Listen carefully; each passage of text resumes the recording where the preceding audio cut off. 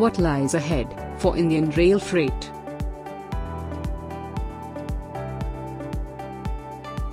India is shaping up the PM GatiShakti mission, aimed at economic growth and sustainable development. Rail freight, the weak link in the Indian logistics infrastructure, is getting attention. The Indian Railways plans to roll out double-decker trains for cargo and passengers.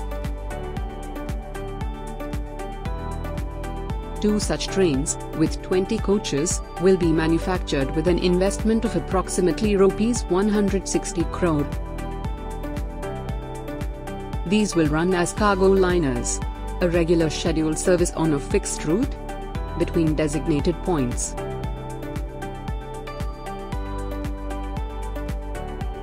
It will facilitate movement of multiple consignments of different commodities.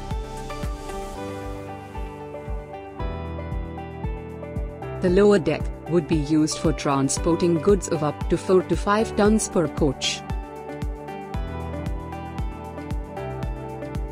The upper and middle deck will seat passengers.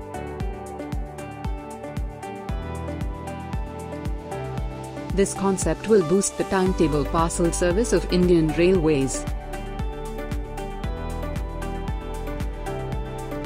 A business that emerged since the operation of passenger trains was impacted by the pandemic.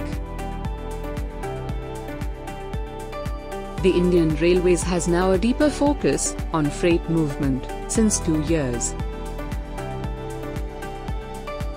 They have targeted to achieve volumes of 1,475 million metric tons in 2022-23, which is 5% higher than the current fiscal year, and an estimated revenue around Rs 1.65 lakh crore, which is nearly 14% higher than the present year. Logistics sector is inexhaustible and is an arena with huge potential. It is high time we improvise and fill the loopholes in logistics.